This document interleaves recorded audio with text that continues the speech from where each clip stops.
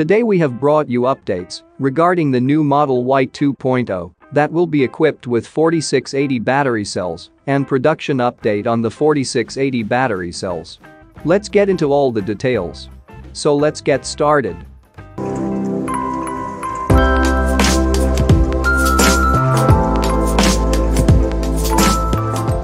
Tesla has confirmed that it still is on track to manufacture the Model Y crossover at both the Giga Texas and Giga Berlin plants in 2021 as construction at both facilities continues.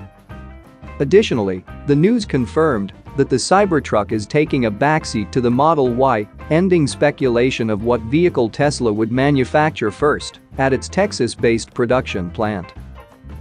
After Tesla announced that it would be building its second automotive manufacturing facility in the United States, just outside of Austin, Texas, CEO Elon Musk confirmed the plant would be home to Model Y and Cybertruck production. Among other vehicles that will also be produced at the plant, the long-awaited anticipation for Tesla's first pickup and updates regarding increased production of its overwhelmingly popular crossover took center stage. For months, Tesla enthusiasts wondered one thing: would Elon Musk prioritize the mass-market all-electric crossover Model Y, or would he begin chipping away at the 1 million-plus reservation list for the futuristic and unique Cybertruck?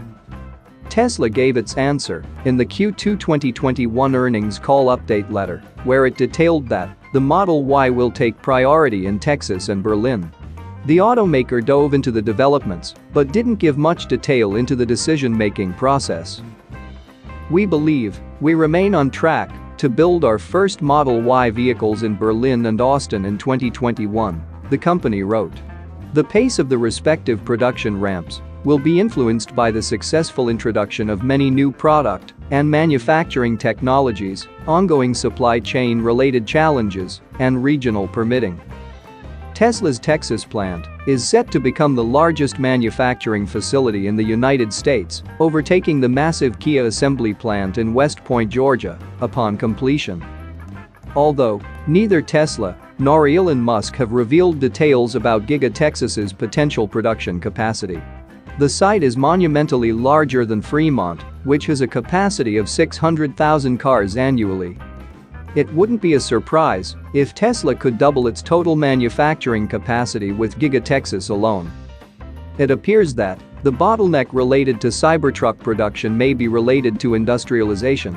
Elon Musk has stated in the past that Tesla has finalized the Cybertruck's design, but its materials and suppliers may still be up in the air. Tesla wrote, "We are also making progress on the industrialization of Cybertruck, which is currently planned for Austin production, subsequent to Model Y." Tesla's plans to begin production by the end of 2021 at both new facilities should be a massive advantage for the automaker moving into 2022. While other companies continue to ramp their introductory electric models, Tesla will be eclipsing an annual production rate of 2 million vehicles as current projections place the automaker at roughly 1,050,000 units a year. Although the Cybertruck won't be the first vehicle to roll off production lines in Texas, it will be ready shortly after. Moving to the next update, Tesla has finally updated about the development of its 4680 battery cells, giving new details regarding the development and performance of the new chemistry and additional details about the structural battery pack and how it is performing in crash tests.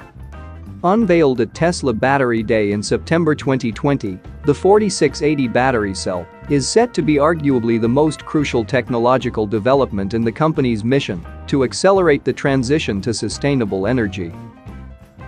Tesla said that it has successfully proven the performance and lifetime of the new cell through rigorous testing processes.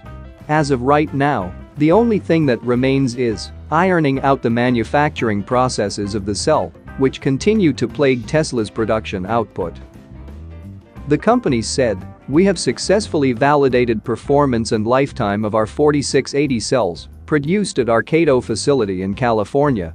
We are nearing the end of manufacturing validation at Kato. Field quality and yield are at viable levels, And our focus is now on improving the 10% of manufacturing processes that currently bottleneck production output.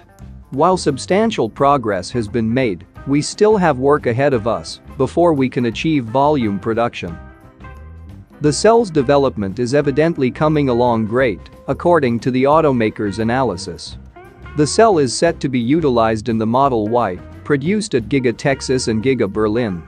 Both facilities are set to begin manufacturing the all-electric crossover later this year. Finally, Tesla also shed more light on the development of the 4680 structural battery pack. Tesla outlined details on this at its Battery Day event as well, stating that the battery pack would be a part of the vehicle's increased strength and rigidity. It all came down to design. The non-cell portion of the battery has negative mass, Elon Musk said. We saved more mass in the rest of the vehicle than in the non-cell portion of the battery. So how do you really minimize the mass of the battery? Make it negative. The design increased structural rigidity and stiffness, preventing deformation in the event of a crash. However, testing needed to be performed, and Tesla is doing it in-house. The company stated, internal crash testing of our structural pack architecture with a single-piece front casting has been successful. So with all the testing conducted successfully, we can hope that Tesla will start its mass production soon. And, with 4680 batteries coming out in huge numbers, it will accelerate the Model Y's production at Giga Berlin and Giga Austin. That's it for now. So what are your thoughts about this? Let us know in the comments. Stay tuned at the Electric Arena for all the latest Tesla and electric vehicle news.